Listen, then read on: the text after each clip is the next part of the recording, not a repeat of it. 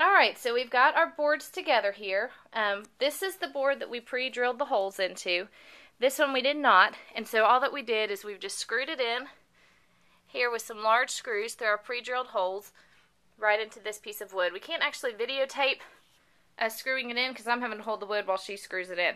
But this is what you do, and then we're just going to add the last two sides, and we'll have a whole box, and I'll show you a video of that.